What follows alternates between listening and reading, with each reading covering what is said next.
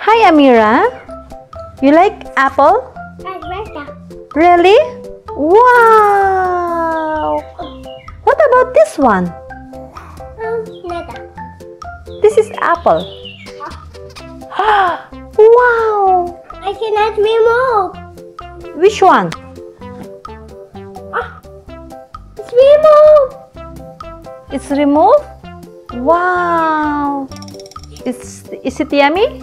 You like apple? I like apple. Wow! It's delicious? What about this one? This is apple. Wow! You like apple? Huh? Really?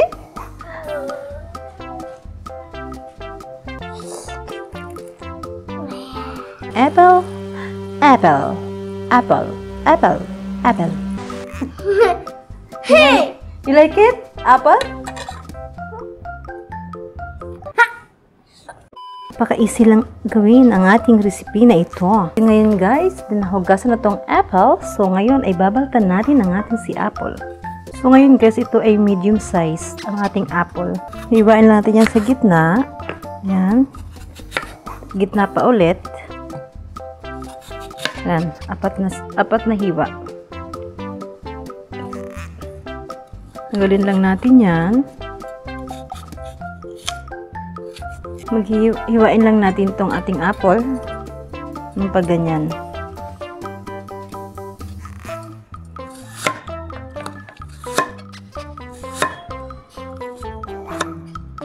Ganyan lang kanipis. So ayan na guys, yung ating apple, nahiwa ko na siya lahat. So ngayon ay lulutuin na natin yan. I-medium heat muna natin yung apoy natin para medyo madaling mag-init si kawali. So ayan guys, dahil mainit na ang ating kawali, so maglalagay lang ako ng ating brown sugar. Isang kutsara, 2 kutsara, 3 kutsara. Okay, dahil medium lang ang aking apple, kaya 3 kutsara yung ilalagay ko na sugar. Antayin lang natin na matunaw yan guys. Halo-haluin mo lang. Medium heat natin yung ating apoy. So, ayan guys, dahil medyo natunaw na yung ating, ang ating sugar. Natunaw na siya guys, 'di ba? So, maglagay tayo ng butter. Ayan ang butter ko. Ganyang kalaki ang aking nilagay na butter. Tunawin muna natin yung ating butter. Nabulol-bulol na ako. Ayan, dahil natunaw na siya guys. So, ngayon, ay ininix natin yung ating apple. Oops, naiwan pa. Then, haluin lang natin yan siya guys at mahina lang yung ating apoy. Pwede kayong gumamit ng white sugar kung gusto ninyo. Lutuin lang natin yan guys na mga 7 minutes. Sa mahinang apoy. Sa mahinang apoy lang guys ha. So, okay guys, baliktaran natin ang ating apple. Hayaan natin na mag-golden brown yung ating apple. Okay guys? Ayan, diba? Gagawin nyo to sa inyong apple guys, kung may apple kayo sa inyong bahay para maiba ang lasa ng inyong apple. Para maiba naman, diba? Golden brown pa natin yan guys ha. Balikan natin yan ulit pag siya mag-golden brown na.